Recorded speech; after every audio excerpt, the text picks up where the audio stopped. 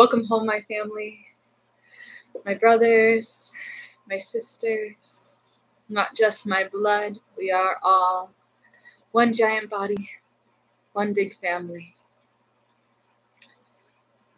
So welcome home. Ahom MITAKUYE OYSAIN, Jai Bhagwan, Namaste, Haush Haush, Assalamu Alaikum, Pax Movixum. I'm not sure if I said that last one correctly. I have a very special book I'm interested in diving into today. So I've turned off the heater. I'm going to be reading from this book to you. I've concluded it would be appropriate to share with you the first opening of this, and if it is sucking you in and pulling you, I will encourage you to pick up this book and to finish where we are going to be leaving off today. And if you need to step away and pause and continue reading this another time, or continue listening at another time, or if you need to re-listen, please trust your natural instincts, okay? So do what you love, the money will follow.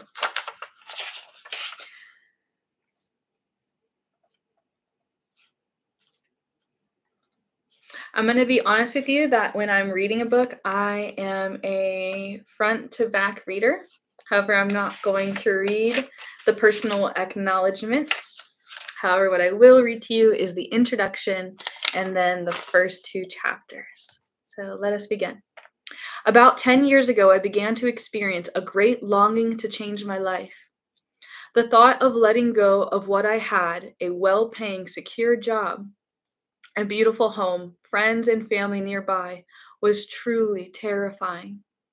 I, who had always clung to the outward forms of security, I, who had wanted guarantees in every part of my life, also ignored the inner dissatisfactions and urgings I felt. Years before this prompting from within had started, and I had ignored it. I distracted myself with a respected career and with the inevitable promotions that came my way. I distracted myself even more successfully with an accumulation of material rewards and symbols of success. The unknown was far too frightening to me. This despite the fact that by all outward appearances, I was a creative, spontaneous, and enthusiastic person.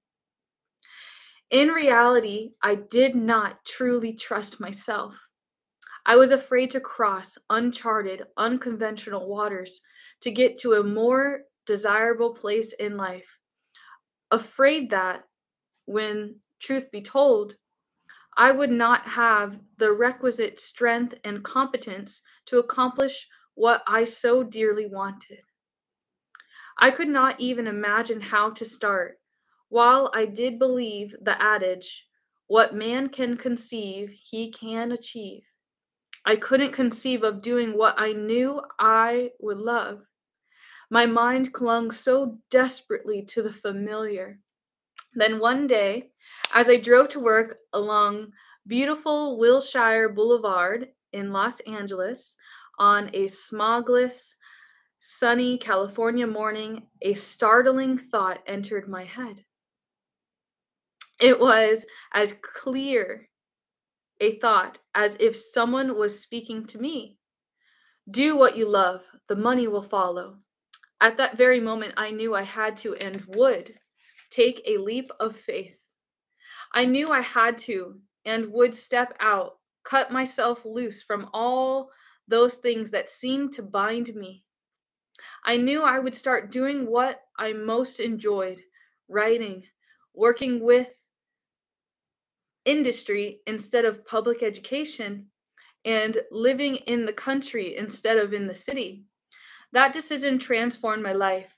Since that day, I have gradually expanded my role as an educator and as an organizational psychologist.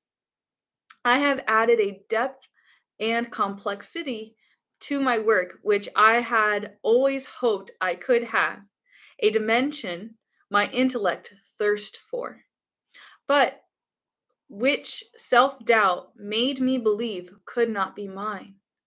Paradoxically, I have also simplified my life. I have relocated to a quiet, rural community where I had wanted to live. I am working on projects and with people that hold keen creative interests for me. All my material needs are met.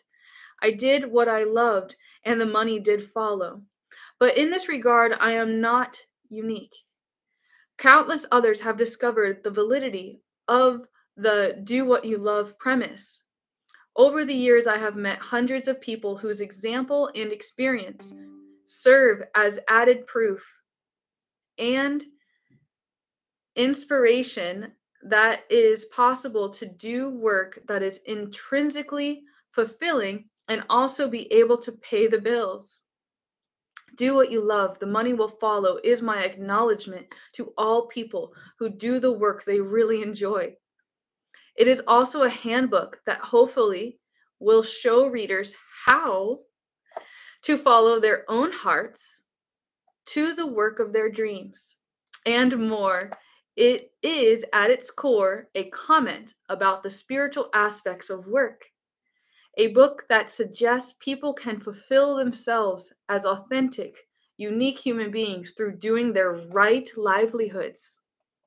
This book says that work, love, play, and ultimately even devotion are unified into a cohesive activity for the fully developed, self-actualizing personality.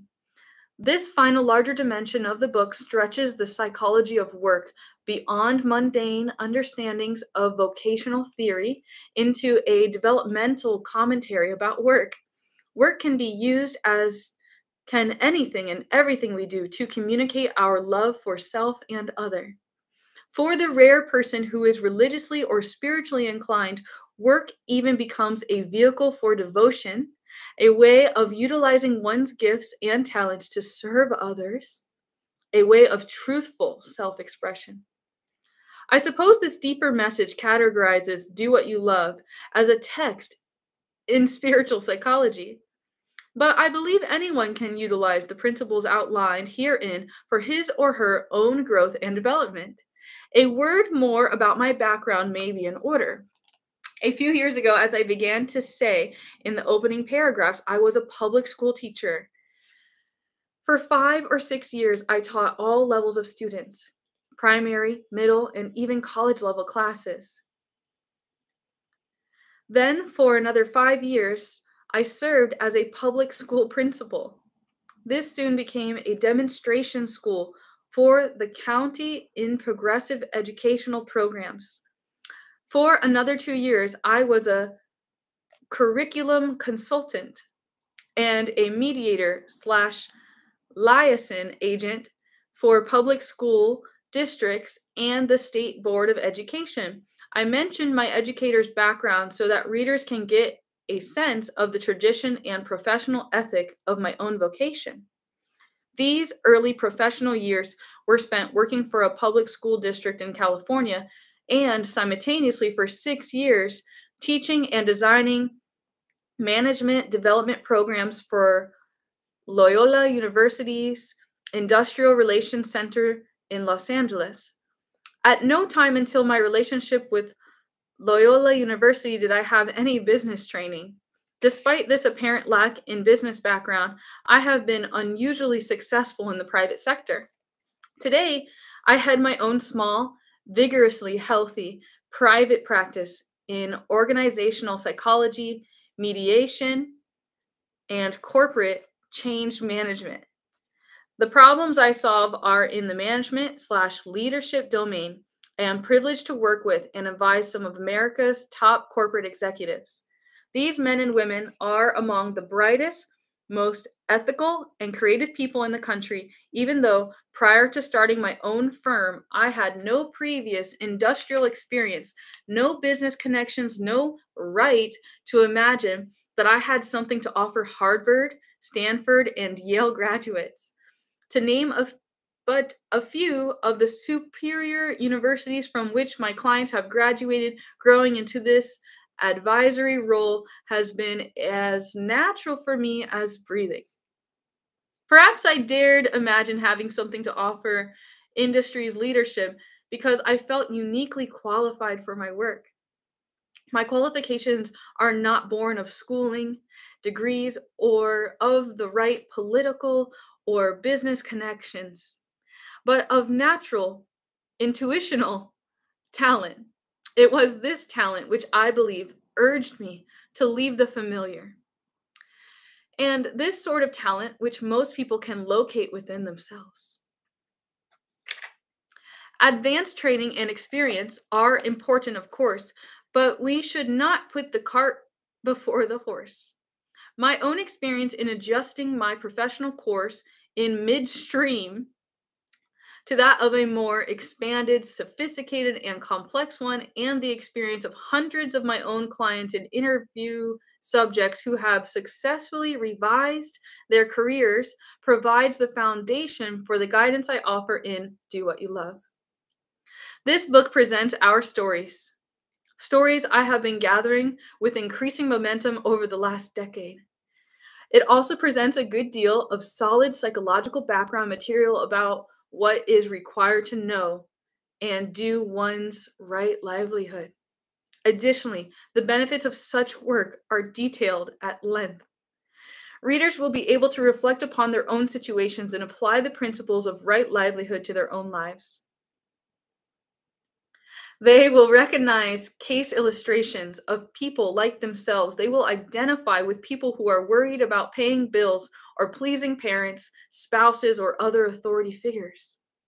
Or with those who felt they were too old, too inexperienced, or too undeserving to identify and do fulfilling work. The case examples I use are not of persons who, by some magical fluke of fate, just close their eyes to the necessities and demands of the real world. These are not people who woke up one day to find themselves rolling into a fun job and money. I am not suggesting that such outcomes are likely or even most desirable. Nor am I suggesting in any way that doing what one loves means doing what one feels like doing. In some cases, people who are embarking upon finding and doing work they loved are still waiting for the money to follow. This is the case of one of my oldest friends who years ago decided to become an actress. She is still hard at work studying, working at bit parts and off-Broadway roles to make that dream a reality. Thus, I maintain that hard, patient, disciplined, long-term effort is required to do one's right livelihood. Others I know are still in school, in some cases an investment in tedious, often boring graduate or advanced studies may be necessary. Others hold down two jobs, as in the case of a woman I know who wants to be an artist, but who is not good enough yet to profitably sell her work. First, she must paint, experiment, paint more, learn what works for her. This period will, for her, take years. Consequently, she works at another job full time while she spends all weekend time, almost every evening, painting. I write of this so that at the outset, no one thinks I am suggesting that material rewards immediately flow out of the leap of faith, which is made to do one's right livelihood. The reason that this book's title contains the phrase, "the money will follow," is precisely because we must do the work first. Invest of ourselves first, seed faithfully in the small, steady, incremental ways of our chosen work first, and then, as a harvest of abundant crops naturally follows, the seeding, watering, and constant caring process of seeds, the fruits of our efforts result. While the people I describe in these pages are working away at their chosen vocations, simultaneously, they are growing successfully as human beings. And this is the beauty of right livelihood. As people honor the actions they value most by doing them, they become more authentic, more reliable, more self-disciplined. They grow to trust themselves more. They learn to listen to their own inner voice as a steady, truthful, and strengthening guide for what to do next and even how to do it. The example of such individuals points the way for like minded others to plan their growth steps as that growth specifically relates to their own life's work. The examples I have used throughout this book are realistic. Sometimes they only teach us how to be patient and endure. At other times, because of a specific success or enthusiasm expressed, the examples serve to inspire. The following pages contain stories and a continual psychological narrative about what it takes to build inner confidence and self esteem, and about how to listen to one's own self and hear one's own inner voice over the din and the clatter of experts, society's expectations, and media hype. It is this inner listening that is necessary if one wants to follow the way of the heart to the work that is most enjoyable, most fulfilling. Readers will survey that the right livelihood is, will survey what the right livelihood is and how it leads people to personal health and personal development. They will examine what I call the big R, resistance, in order to see how this phenomenon blocks energy and enthusiasm, robs them of satisfaction and reward. They will explore the subject of money and see how it relates to feelings of high self-worth, feelings which are so necessary to making life what we want it to be, as well as necessary to earning a decent salary or fee for our efforts. Readers will come to understand how increased self-trust and high self-esteem leads to increased material success and, at the very least, to self-respect. They will read that high self-esteem only comes from confronting and handling life's challenges, not from taking an easy, contracted life position.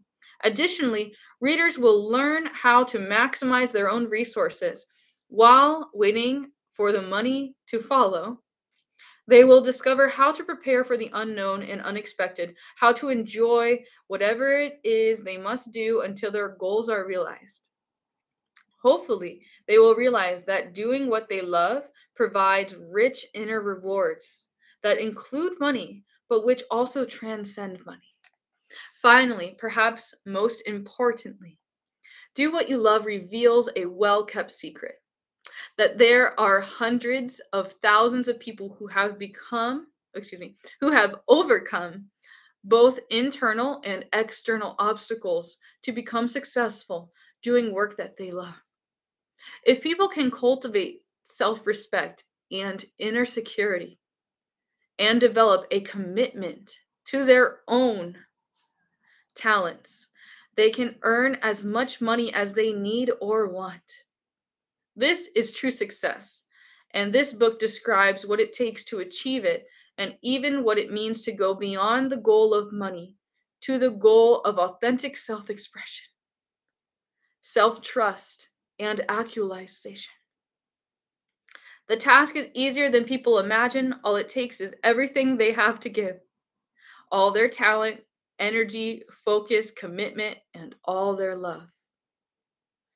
The rewards are worth it and are evident the minute one consciously chooses, on behalf of his or her own values, inclinations, and visions. Chapter 1, The Psychology of Right Livelihood. It opens up with a quote. It says, "I'm looking for something more than money out of my work. I expect deep fulfillment and a little fun too." Executive Major U.S. Corporation. Work I disliked the most was work I wasn't suited for. Once, for example, I sold vacuum cleaners door to door. Now, there's nothing wrong with that job except I was painfully shy and basically introverted, and knocking on doors in strange neighborhoods was for me an unnatural act. But I was working my way through college and in desperate need of tuition money, so I silenced my fears and told myself I could do it. The money was good, and that somehow made it all right. The only catch was my heart wasn't in it. I lasted one day. Looking back on that experience and others depressingly like it, I realized that I am not cut out for some occupations. I have a specific disposition and a given set of aptitudes that require an equally specific type of work. I know now that work needs to fit my personality, just as shoes need to fit my feet. Otherwise, I'm destined for discomfort. As an organizational psychologist and educator, I have come to believe that this is true for everyone. Our right work is just as important to personality, health, and growth as the right nutrients are for our bodies. Almost any job has its benefits. At least I don't have to take it home with me. It's only 5 minutes away. It pays the bills, are some of the advantages people identify in their otherwise uninteresting, tedious, or unrewarding work. Moreover, even in situations not particularly suited to them, people are able to develop new abilities. A shy person can learn to be more socially comfortable by selling vacuum cleaners, cars, or Tupperware. An extrovert can learn to work in solitary, focused settings. A technical specialist can become a good manager of people. Clearly, we can see that people do grow through staying the course, through facing difficulty, through self discipline, through toughening their resolve and perseverance. Yet, even though we are all fairly adaptable, elastic, and multidimensional, we are not born to struggle through life. We are meant to work in ways that suit us, drawing on our natural talents and abilities as a way to express ourselves and contribute to others. This work, when we find it and do it, even if only as a hobby at first, is a key to our true happiness and self expression.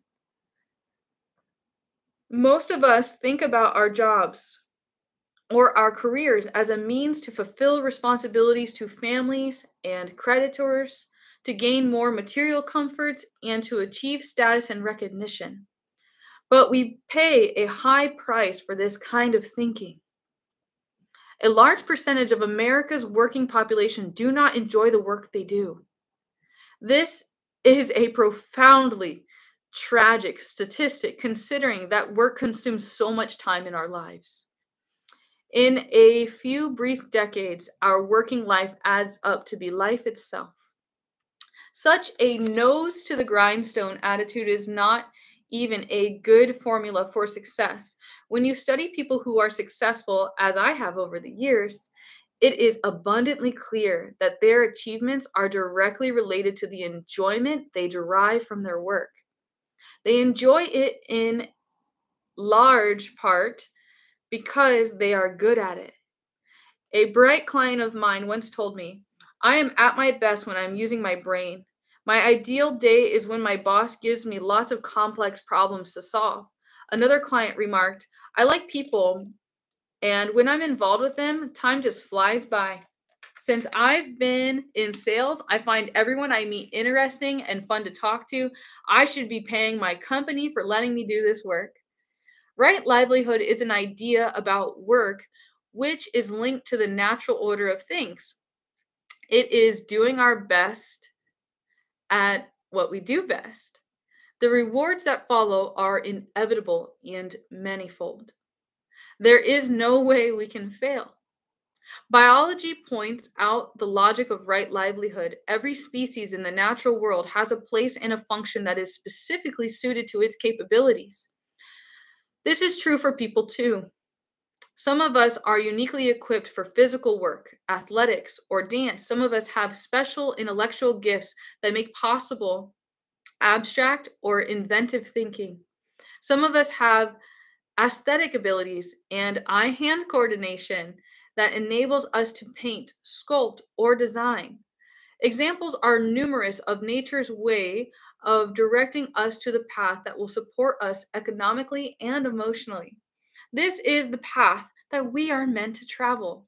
Any talent that we are born with eventually surfaces as a need. Current research on child prodigies, youngsters who from an early age are mathematical wizards, virtuoso musicians, brilliant performers, tells us that they possess a burning desire to express themselves, to use their unique gifts. In a similar fashion, each of us, no matter how ordinary we consider our talents, wants and needs to use them. Right livelihood is the natural expression of this need. Yet many of us cannot imagine that what we enjoy doing, what we have a talent for, could be a source of income for us, or even a catalyst for transforming our relationship to work. But indeed, it can be. Leaders in every walk of life, housewives, craft persons, entrepreneurs, inventors, community volunteers, etc., who have the drive, skill, and compelling vision to advance their ideas despite obstacles, need to exert their influence as much as their solutions, energy, and enthusiasm are needed by others. The original concept of right livelihood apparently comes from the teachings of Buddha, who describes it as work consciously chosen, done with full awareness and care, leading to enlightenment. I do not advocate saffron robes and vows of poverty, but I am keenly aware of the wisdom contained in the Buddha's concept. For many people today, alienated from their talent and labors, his injunction is food for considerable thought. We must begin to think about ourselves and our work in a larger sense than mere 9 to 5 penance for our daily bread. However, this larger concept of work carries with its increased demands not everyone is willing to meet. Right livelihood, in both its ancient and its contemporary sense, embodies self-expression, commitment, mindfulness, conscious choice, and conscious choice. Finding and doing work of this sort is predicted upon high self-esteem and self-trust. Since only those who like themselves, who subjectively feel they are trustworthy and deserving, dare to choose on behalf of what is right and true for them. When the powerful quality of conscious choice is present in our work, we can I'm going to read the sentence again. When the powerful quality of conscious choice is present in our work, we can be enormously productive. When we consciously choose to do work we enjoy, not only can we get things done, we can get them done well and be intrinsically rewarded for our efforts. Money and security cease to be our only payments. Let me discuss each of these qualities to illustrate my point. Conscious choice. The very best way to relate to our work is to choose it. Right livelihood is predicated upon conscious choice. Unfortunately, since we learn early to act on what others say, value, and expect, we often find ourselves a long way down the wrong road before realizing we did not actually choose our work. Turning our lives around is usually the beginning of maturity, since it means correcting choices made unconsciously without deliberation or thought. The ability to choose our work is no small matter. It takes courage to act on what we value and to willingly accept the consequences of our choices. Being able to choose means not allowing fear to inhibit or control us, even though our choices may require us to act against our fears or against the wishes of those we love and admire. Choosing sometimes forces us to leave secure and familiar arrangements. Because I work with so many people who are poised On the brink of such choices, I have come to respect the courage it takes to even examine work and life options honestly. Many pay lip service to this process, and to do something about the truths we discover in life is no easy matter. However, more people live honest lives than we might imagine. One young woman told me she had grown unusually depressed about her career in finance, one for which she had been preparing herself since high school. Lately, I've lost interest in what I'm doing. I'm living more for the weekends. On Sunday nights, I find myself dreading Monday mornings. Maybe I'm bored and need more responsibility. Yet, when her boss suggested she return to graduate school for an MBA, she began to feel even worse. What she found in herself was a host of conflicting desires. After scrutinizing her enjoyments, motivations, and values, she admitted, "When I first started talking with you, I thought I wanted to climb the corporate ladder. But I've come to realize that the idea of starting back to graduate school doesn't appeal to me at all. This is the first time I've been willing to see that. I realize I haven't been truthful with myself. What I really want is more flexibility with my time, not less. I dearly want to have children and to be a mother. I've entertained the graduate school goal as to please other people. My boss, even my parents, would like to see me become a financial whiz. I know I have the capacity to be good in finance, and I guess I look like their image of the corporate brain who makes good. But I also know I have great interest in raising a family, in being a good wife and mother, in trying my hand at some sort of crafts. This is what would really be satisfying to me at this time, not business." She discussed her decision with her parents and with her boss, and they were highly critical. But she was willing to pay the price of their possible rejection in order to stick to her choice. "I feel more together than I have in a long time," she told me later. "I feel an inner confidence that tells me things will work out just fine." A Spanish proverb teaches, God says, "Choose what you will and pay for it." And so it is that as we weigh the yes/no possibilities of our choices, we learn more about our strengths and weaknesses and become more willing and able to pay the price of each choice. By choosing, we learn to be responsible. By paying the price of choices, we learn to make better choices. Each choice we make consciously adds positively to our sense of ourselves and makes us trust ourselves more because we learn how to live up to our own inner standards and goals. But the reverse is also true. When we unconsciously drift through life, we cultivate self doubt, apathy, passivity, and poor judgment. By facing the difficulties of making conscious choices, we grow stronger, more capable, and more responsible to ourselves. Once we see and accept that our talents are also our blueprint for satisfying vocational life, then we can stop looking to others for approval and direction. Choosing consciously also forces us to stop postponing a commitment. In this way, we move one step closer to being responsible, contributing adults. Choosing our work allows us to enter into that work willingly, enthusiastically, and mindfully. Whatever our work is, whether we love it or not, we can choose to do it well, to be with it moment to moment, to combat the temptation to back away from being fully present.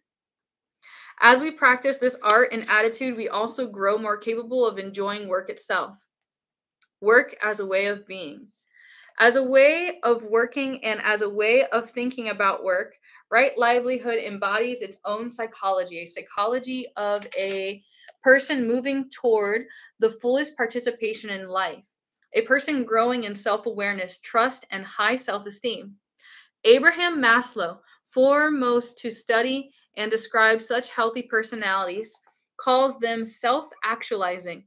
The phrase simply means growing whole. These are people who have taken the moment-to-moment risks to ensure that their entire lives become an outward expression of their true inner selves. They have a sense of their own worth and are likely to experiment, to be creative, to ask for what they want and need. Their high self-esteem and subsequent risk-taking/creativity brings them a host of competencies that are indispensable to locating work they want. They also develop the tenacity and optimism which allows them to stick with their choices until financial rewards come. They are life affirming. For them, work is the way of being, an expression of love. A friend of mine is a furniture maker, a true craftsman and artist. Of his work, he says, I get great satisfaction from making fine furniture. The process enriches me, makes me feel that I am somehow in each piece. He believes, as I do, that part of the unique beauty of a lovely handmade piece comes from its being part of the spirit that has brought to it during its making. He nourishes his creations with his care and attention, and his work in turn nourishes him. Self actualizing persons follow the often slow and difficult path of self discipline, perseverance, and integrity. No less is required of those who yearn to trade in our jobs or careers for our right livelihoods, work that suits our temperaments and capabilities, work that we love. Self expression. Work is a natural vehicle for self expression because we spend most of our time in its thrall. It simply makes no sense to turn off our personality, squelch our real abilities, forget our need for stimulation and personal growth 40 hours out of every week. Work can be a means of allowing the varied and complex aspects of our personality to act on our behalf, translating our attitudes, feelings, and perceptions into meaningful productivity. It may help to think of yourself as an artist whose work is obviously a form of self expression. His first efforts may appear to be experimental, scattered, bland, or indistinct. But as he applies and disciplines himself, as he hones his skills and comes to know himself, his paintings become a signature of the inner man. In time, each canvas speaks of the artist's worldview, his conscious and subconscious images, and his values. He can be understood through his works almost as if he had written an autobiography. Through the medium, though the medium may be different, physicians, carpenters, salespersons, bicycle repairman, anyone who uses his work as a means of self-expression will gain the satisfaction of growth and self-understanding and will single himself out of the crowd. Even entrepreneurs who compromise a large part of my client base tell me that there is something within which finds outer expression through their business. This expression allows their ventures to thrive. The remarkable thing about such self-expression, they say, is that it breeds confidence, both in themselves and in the customers and employees, who quickly recognize someone whom they can count on. Commitment. When we are pursuing our right livelihood, even the most difficult and demanding aspects of our work will not sway us from our course. When others say, don't work so hard, or don't you ever take a break, we will respond in bewilderment. What others may see as duty, pressure, or tedium, we perceive as a kind of pleasure. Commitment is easy when our work is our right livelihood. As social activist and former Secretary of Health, Education, and Welfare, John Gardner once said, the best kept secret is that people want to work hard on behalf of something they feel is meaningful, something they believe in. I met with a young man last year who had drifted into a far from satisfying but lucrative computer career. After much inner struggle, he decided to leave his secure niche to return to school and study psychology. Recently, I received a letter from him and a copy of a straight A transcript of his first semester courses. He was elated about his grades, but he was having a hard time making ends meet, a condition he had never before encountered. Yet his certainty that he had found the right path for his life allowed him to excel and also gave him the power to respond resourcefully to the trials his new choice presented. He used his former skills and contacts to find part-time work and eventually decided to take a semester off to earn the lion's share of his tuition. Once upon a time, I would have quit when the going got rough, he reflected, but now I'm eager to do what I must to stick to my choice. Because he is committed to his choice, he has gained a new level of vitality, which fuels his ability to see it through to completion. Successful people not only have goals, they have goals that are meaningful for them. They know where they are going and they enjoy the trek. Like this man, when we are excited about what we are doing, when we are progressively moving towards the realization of meaningful goals, the difficulties become solvable problems, not insurmountable obstacles. I know that nothing will stop him from becoming a psychologist, and he will probably be a fine one at that. I knew it when he wrote in his letter, "The courses have been difficult and challenging, but I feel at home in this work, and I'm experiencing great joy for the first time in my life." Mindfulness. If we think of what we do every day as only a job, or even as only a career, we may fail to use it fully for our own development and enrichment. When we are bored, frustrated, constrained, or dulled by what we do all day, we don't take advantage of the opportunities it offers. Moreover, we don't even see opportunities. The kind of relationship to work that is manifested in drifting attention, clock watching, and wishing to be elsewhere also robs us of energy and satisfaction. In contrast, anyone who has experienced active, concentrated attention knows the truth of the statement by well-known Quaker writer Douglas Steere: "Work without contemplation is never enough." You may have played a game of bridge, read a book, gardened, pieced together a ship in a bottle. Afterward, you realize that you had lost track of the passage of time and forgotten your cares. A friend's experience of a tennis game illustrates the power inherent in mindfulness during work. It was a slow motion game. Everything lost its ordinary quality. Everything seemed more vivid. I could almost see the threads on the tennis ball. That's how fully I was in the moment. I was entirely free of caring whether I won or lost. I played without my usual ego and emotion. I just played with total attention, and my game was unsurpassed. More than that, I felt completely happy and fulfilled. What can be achieved in such monetary pursuits is the result of a quality of mind, a mind fully absorbed in its task in the present that can be available to us daily when we are working at our right livelihood. Absorption is the key to mindfulness, the deep involvement in the work itself and in the way which each task is performed. Mindfulness puts us in a constant present, releasing us from the clatter of distracting thoughts so that our energy, creativity, and productivity are undiluted. You become your most effective. Attention is power, and those who work in a state of mindful awareness bring an almost supernatural power to what they do. If you are asking, how can I do what I love when I'm afraid, when I'm uncertain of the outcome, when I have to make ends meet, when I don't even know what I love to do? Read on. You too can find your right livelihood, and when you do, it will enable you to pay the bills and will richly reward you with a sense of meaningful participation in one's life you have.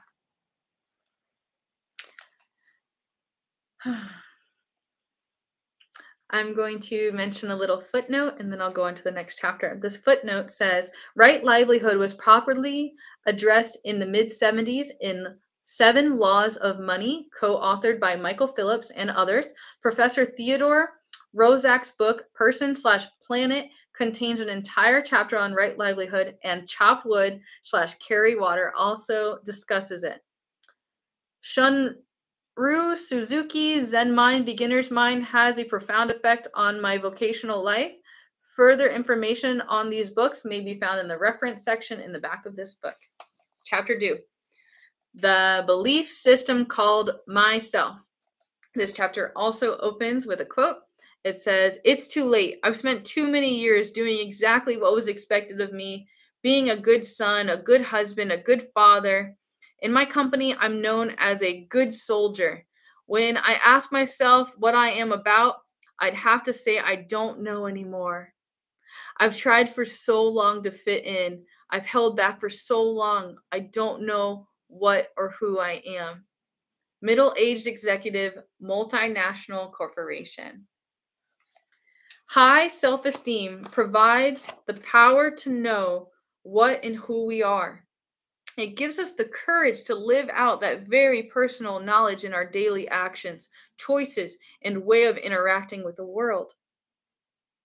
Conversely, low self-esteem cripples the ability to make waves on behalf of what we know is right and truthful for ourselves. In extreme cases, it hides what the individual wants. In striving to achieve emotional security, acceptance, and a sense of belonging, people who don't think well of themselves violate their own life and its directives in favor of the wishes and expectations of others. People with high self-esteem have many advantages when it comes to choosing their right livelihoods.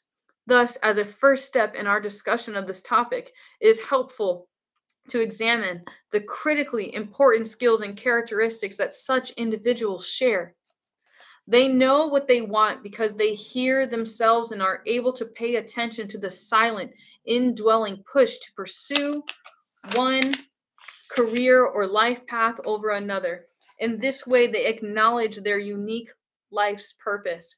They have a sense or feeling that they deserve to have a life, including work, that makes them happy. They feel deserving because they have experienced themselves as being in their own corner, rather than abandoning what they know is right and fulfilling. They are not weighed down with heavy, extraneous baggage of fear, guilt, and nameless, self-defeating thought patterns. They solve problems creatively and assertively, acting from a consistent base of self-trust. Their self-statements tell them that they have what it takes to figure out what to do. They have learned that they must respond to trouble, and so they faced squarely whatever challenges they meet. They are self-disciplined and willing to take time to get what they want. Not compulsively motivated to have everything instantly, people with high self-esteem are willing to pay the cost of being in charge of their own lives. This means they behave inconsistently, disciplined, patient, concentrated ways, as opposed to hoping that someone will do the difficult chores for them or rescue them from the tedious, demanding task at hand. This characteristic further bolsters their self-esteem. By contrast, those with low self-esteem do not know what they want out of life. They have lived protected, restricted, perhaps indulged or abused lives, so much that their day-to-day behaviors are constricted, fear-motivated, and timid. The person with a healthy self-view knows how to fend for himself in work as well as in other areas of life. He places great reliance upon himself in determining the course of his life and in deciding how to act. Active, creative, and enterprising, this individual initiates more activities directly related to his own life's goals than does the person with low self-esteem. As a result, his subjective level of comfort and satisfaction is higher too. A young man who fits all the characteristics I have described wrote me a letter in connection with this study.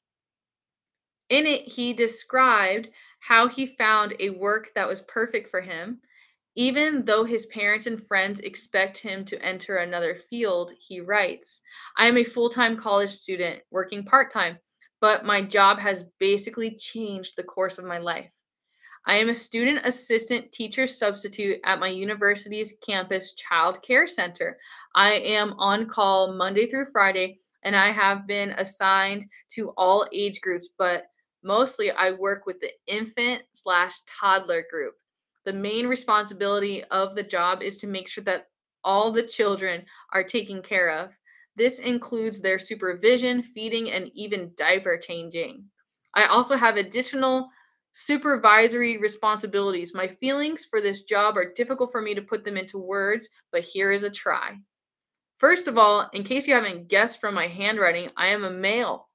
This has made for some interesting situations. My own reactions to the job were mixed at first because I have never been around children of this age and I wasn't sure whether I would be able to handle, wouldn't be able to, I wasn't sure whether I would be able to get the hang of all that maternal stuff.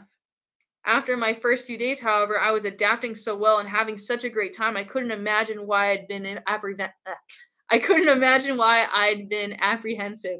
I find that when I'm working, I become so totally involved that I forget everything else. That has never happened with any other job I've had. I also find that I have unlimited energy while I'm working, but as soon as I get home, I discover that I'm exhausted. I feel that if I weren't getting paid, I'd rather be with the kids than doing anything else. As I mentioned, this job has helped change my life. I was rather frustrated, unhappy computer science major for a little over a year. At the beginning of the school year, I knew I had to change, but I had no idea to what. In high school, people didn't ask me what I was going to major in. They asked me where I was going to major in computer science. Working with children had never been an option for me. But after discovering that I was good with children, and more importantly, that I loved working with them, I was able to plan out with a career counselor a basic set of goals, the main one being to graduate with a degree in child development. This is a typical example of how people who believe in themselves listen to themselves about things that count. It also shows how work can liberate energies, emotions, and a developmental life path when one is rightly situated. And it illustrates another related characteristic of the mature personality, a maturity discussed more in depth in the third part of this book, which has little to do with chronological age, and that is the tendency to experience work as play. I cannot imagine doing this. I'd pay them to let me do this. I get so engrossed, I don't know where the time goes. These are all attitudes of people who have resolved the work/play split. For them, there is no difference between their life's work and a recreational pursuit. In part, this attitude stems from their keen involvement with their work. They also feel this way since their attention is not divided between thoughts of what they are doing and what they would rather be doing. Unlike the bumper sticker, I'd rather be sailing, which some people put on their cars, these individuals would not rather be doing anything else. How can it be that some people have so many real and subjective advantages? The answer is found partially in the idea of self. Their verdict about their likability, their competence, their powerfulness, or ability to handle life. In other words, the answer rests in their self esteem. People who like themselves allow themselves to succeed in all aspects of life, even in their work.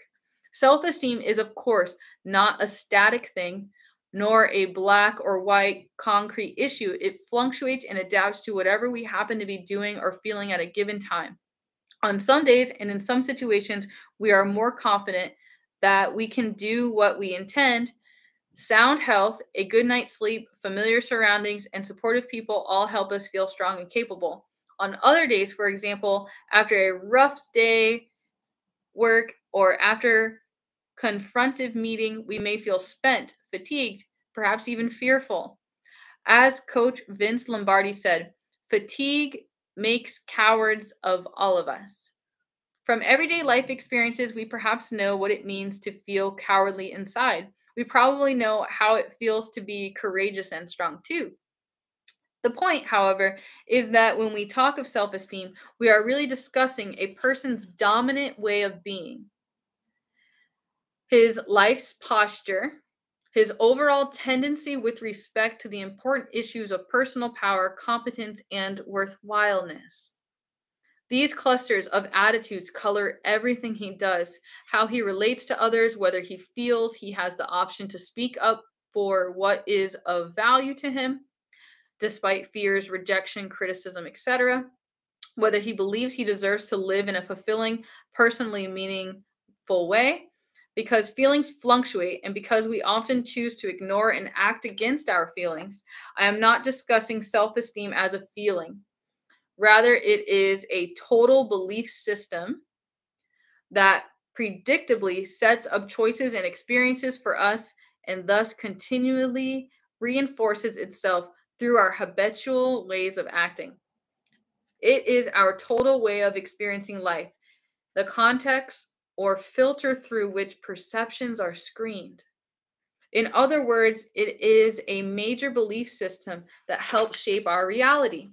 While it is not my purpose in this book to discuss the nature of reality, a few words may be in order about how we set our reality, especially since this mindset follows us throughout life if we do nothing consciously to alter it.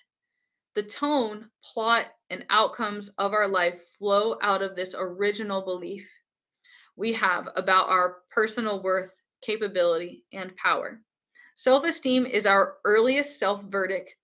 It can also be described as a self judgment. It is our primary idea about that abstraction we call myself. Formed early in life, perhaps even before birth, our self judgment becomes our worldview shaper, the mold, or the context from which other perceptions flow. At birth, we either connect to or may somehow be rejected by our mother, a mother whose body, touch, and verbal/nonverbal cues become our matrix or primary connection with the world. Ultimately, this matrix, our idea about ourselves in relationship to it, becomes our sense of the world. Added to the shaping influence of this original subjective impression are other cues that we get from significant adults. Any adult to whom we repeatedly turn for security, praise, nourishment, guidance, and love. We take in the obvious and not so obvious messages that adults in our midst give us, their verbal and silent communications, their domination or passivity, their fair and respectful treatment or abuse. We examine the way in which they encourage us to live forceful, self affirming lives, or the way in which they thwart us towards self abandonment in order to please or protect them. Do they show us respect? Are they fair or unjust? Do they listen to us when we tell them our needs? How do they act when we ask for what we want? Do they help us solve our problems, or do they rush in and solve them for us? Do they avoid us, abandon us? Do they die? Are they predictable? Do they enter into a deep, trustworthy relationship with us? How we interpret these messages and perhaps the messages themselves quickly form the stuff of our self opinion. Everything these cues convey help us create our conception of self, world, and other people.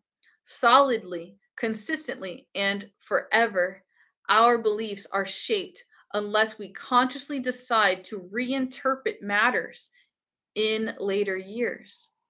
Ultimately, everything experienced is screened through the filter of our self view. We screen out evidence that contradicts our initial self opinion. and selectively take in evidence that supports it. Our thoughts, choices, and attitudes form a relationship with things, others, and events.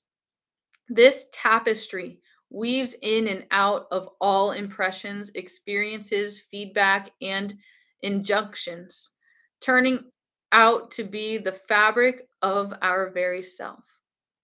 What we think we are evolves into what we in fact become.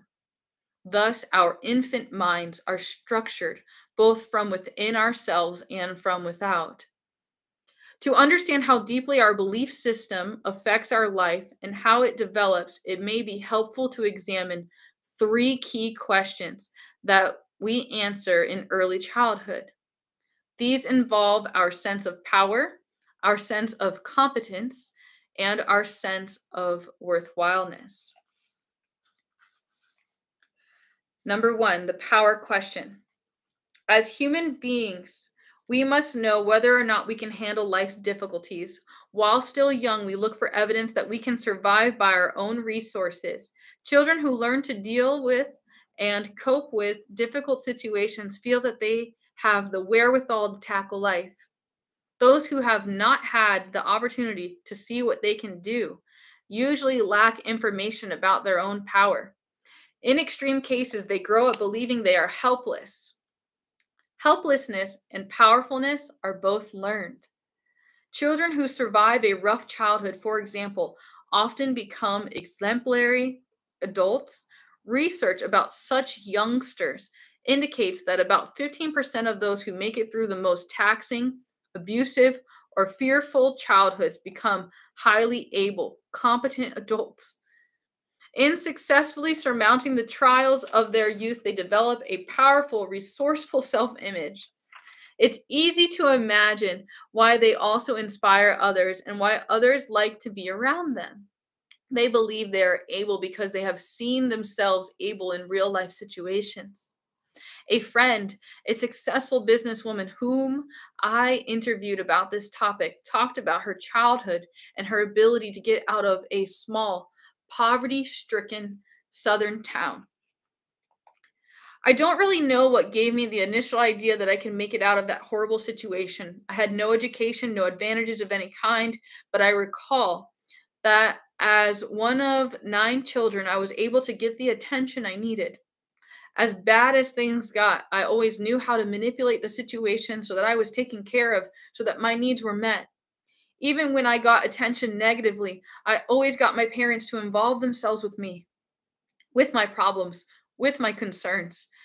All I knew was that I had the ability to get what I needed, and I needed out.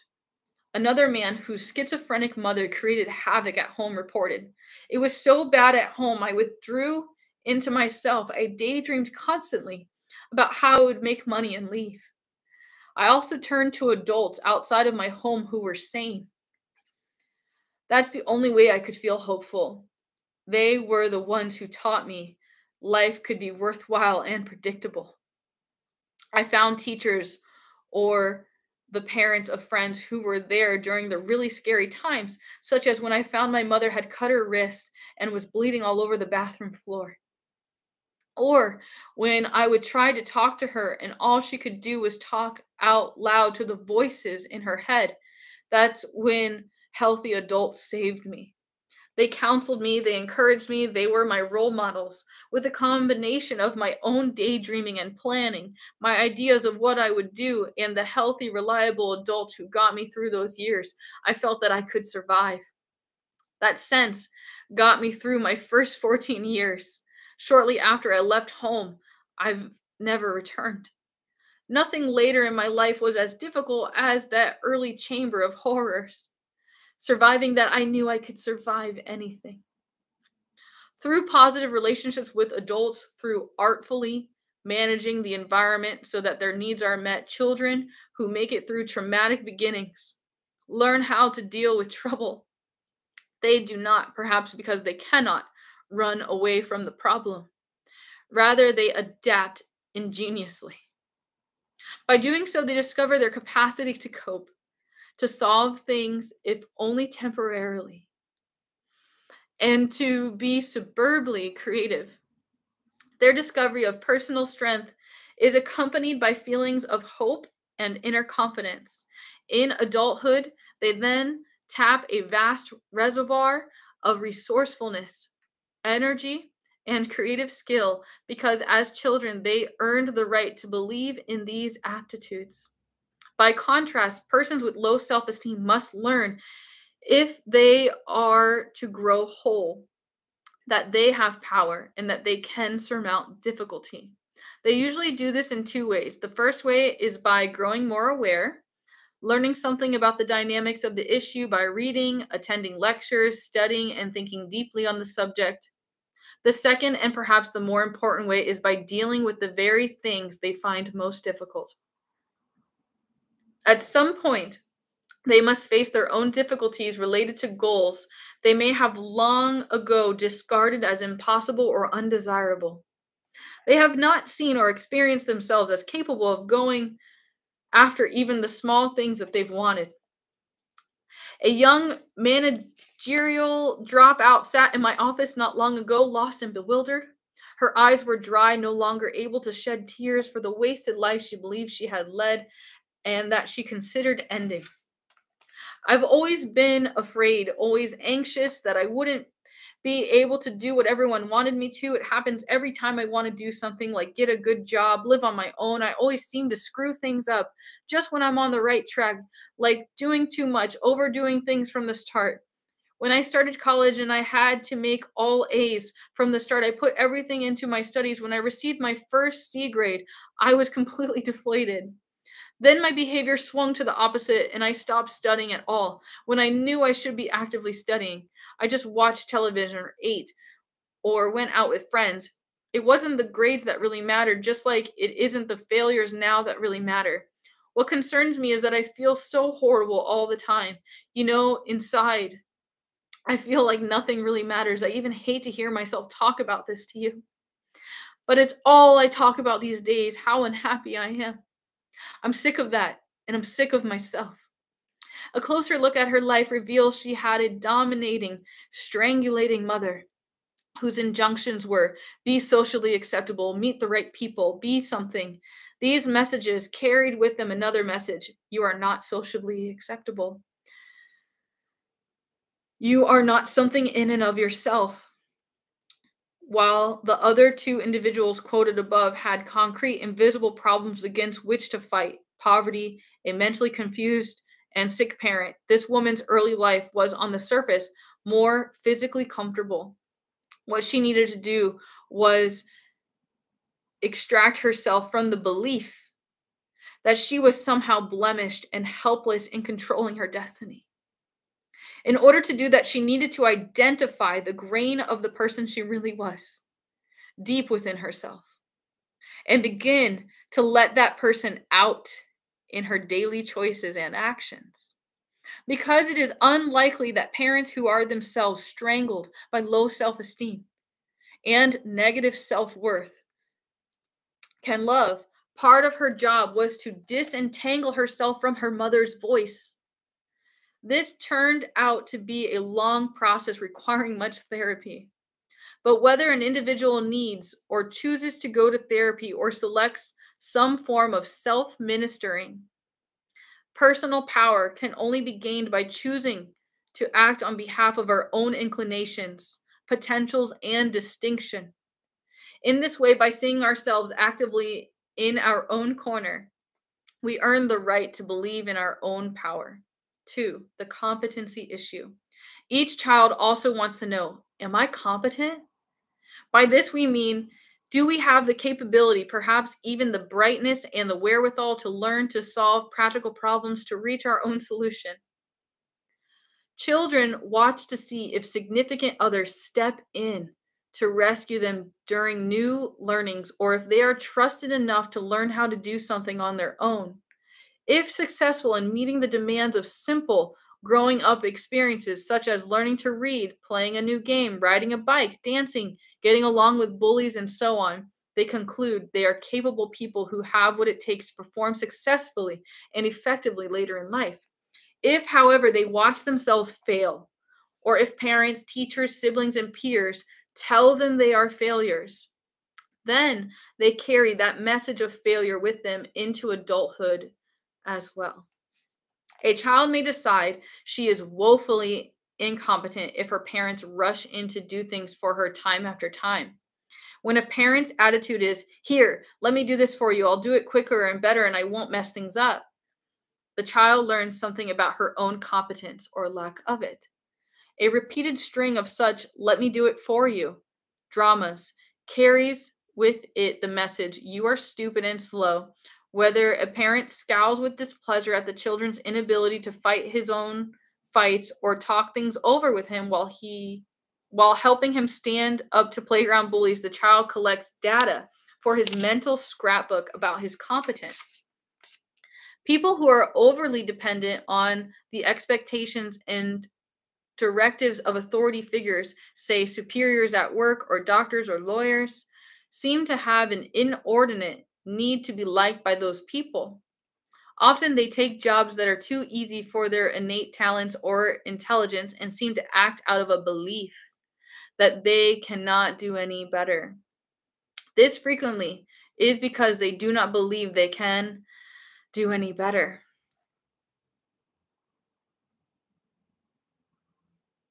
On the other hand, those who are tough-minded, independent, and responsible believe they can master things. They demonstrate their competence in daily performances. Not only does this help their ability to progress in a way that honors their uniqueness, but it also strengthens the belief that they are competent. In other words, they increase their belief in their capabilities as they mature. 3, the likability issue. The opinion, "I am a likable person, people accept me and like to have me around," is also formed in early childhood. We look for evidence that we have significance and worth in the eyes of others. We watch what they, our parents, teachers, siblings, etc., do while we are around. When we speak, do they look into our eyes and listen? Or are they preoccupied with more important things? Are we disciplined in a way that tells us that we are good persons in spite of our mistakes? And that we are capable of understanding what to do differently next time? Or are we taught that we cannot do anything right? Do others speak to us calmly and openly, communicating that we matter to them? Or do they talk to us as if we were sheep, telling us what to do exactly how, as if we hadn't minds of our own to figure things out? Do we sense we have permission to speak up for what we want, to know what we want? Or is there a silent, unspoken game being played in which we are supposed to act out of the role of stupid, pretending we don't know the answers to certain questions, pretending we don't want what we do want? All these questions, if answered honestly, help us see how we have come to our own conclusions about our likableness. These questions and our highly subjective individual answers determine our level of self acceptance, our sense of having or not having a rightful place in the scheme of things, which relates importantly to our adult sense of having a place in the world of work, ultimately, a place in the world itself. Those who feel likable and worthwhile in childhood learn that they can state their honest opinions and needs, that they can think of what their preferences are, that they will not be rejected if they ask for what they want.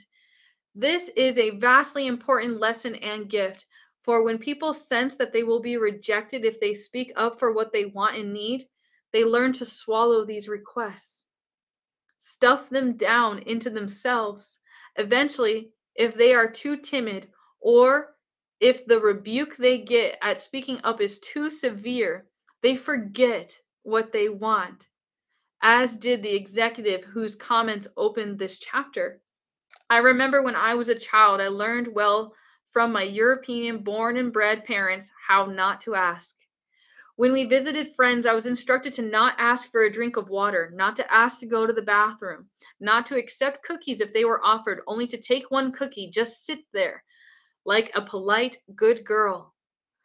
Readers may identify with my overdeveloped sense of politeness that evolved over time because of such instructions. My thought was that good girls didn't speak up. Fortunately, I also learned in other situations that it was all right to know what I really wanted. Had this other significant lesson not been learned, identifying my own vocational directions might have been more difficult. It takes some doing to speak up for what we know is right for ourselves, especially when we are youngsters living in a family of frowning others who know what is right and wrong for us.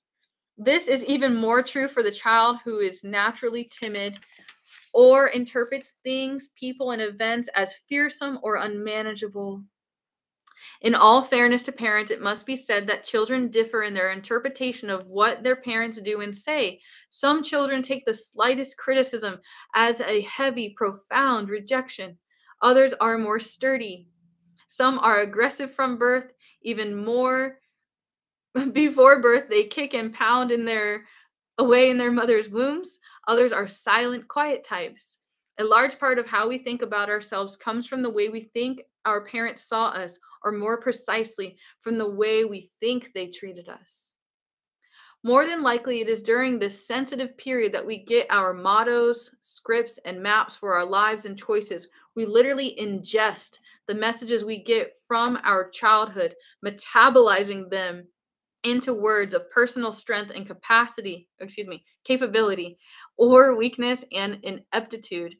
Then these ideas, strung into repetitions reinforced by experience, form the architectural framework for all of our life experiences.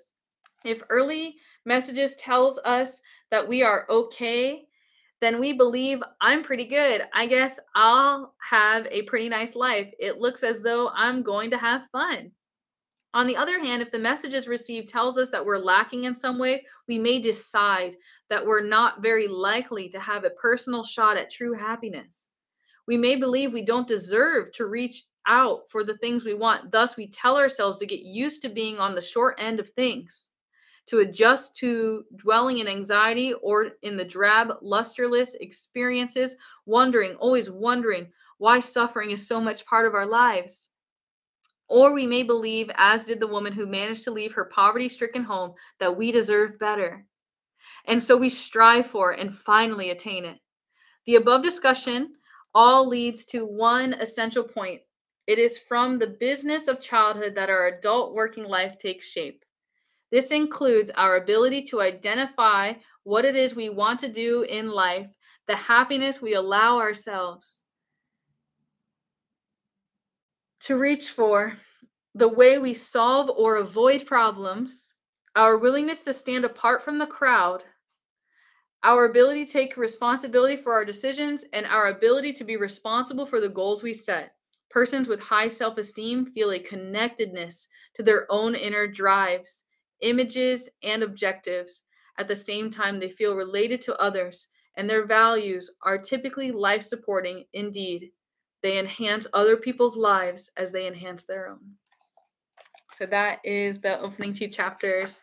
And this whole book goes into resistance and helping you identify what it is you love and addressing those needs. As you can see, it's kind of a little activating, kind of going into the traumatic experience. Especially love how it goes into the pre-verbal states of being an infant, and how also a lot of our traumas can also be perceived.